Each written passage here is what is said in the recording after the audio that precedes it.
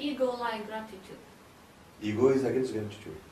Ego and gratitude do not go together. I have noticed, I myself have been practicing the power purity meditation for over 2 years since I know you.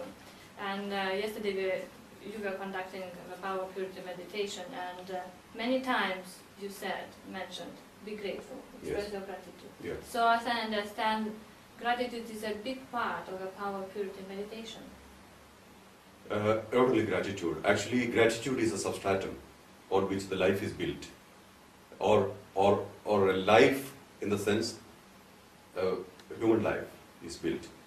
Love is a substratum on which everything is built. So gratitude is an expression which will eradicate the blockages or the baggage which you have been unknowingly carrying for a long time. Also, it prevents from further accumulation of negative stuff within you. It clears off. Just imagine your inner space is full of junk. How do you feel?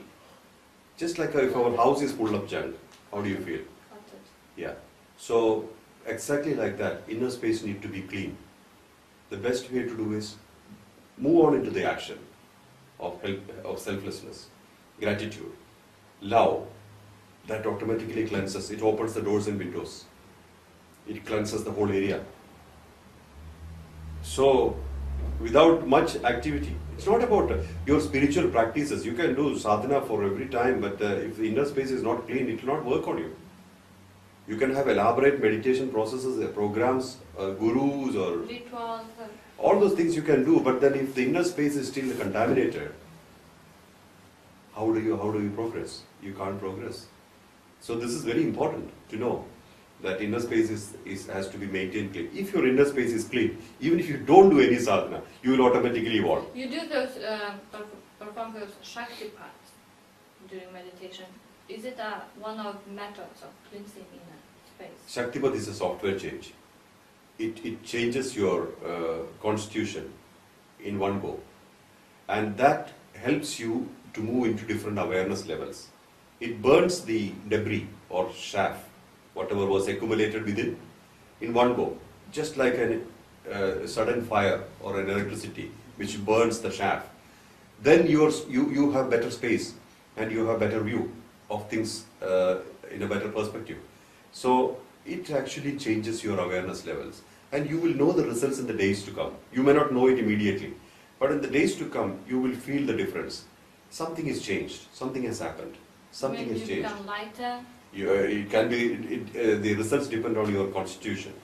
It could be lightness. It could be probably. Some people tend to sleep more, because why they tend to sleep more is because in order to absorb the energy which they have acquired into their system, you need silence.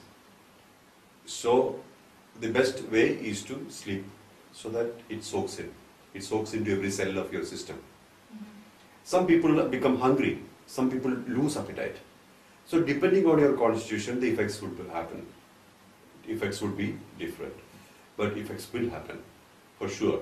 That is the hundreds of testimonials coming and more people contacting me are because of that. So Shaktipat in a way removes certain blockages. It removes blockages, it shifts your consciousness, or it shifts you in such a way that you can access a different consciousness.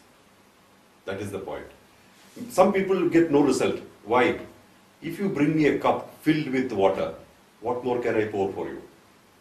If you give me an empty cup, I can fill it up. Some people come with filled up cups.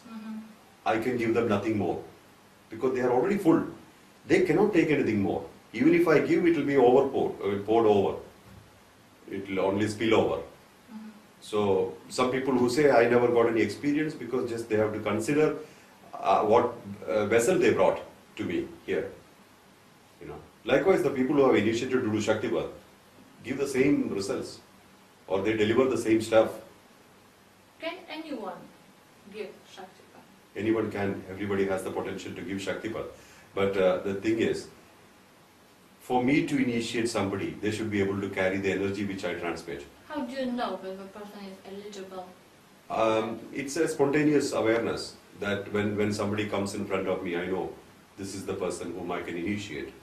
It's there are no particular guidelines to do that, but it's like okay, this is the person, and 100% it is correct, because those are the people who deliver Shaktipat. Otherwise, even if I initiate, if they cannot give any experience to people, so it depends on their capacity to contain the energy which I transmit and transmit through them to their other people. So this capacity has to be perfect. Otherwise, I cannot initiate. Even if I initiate, it will not work.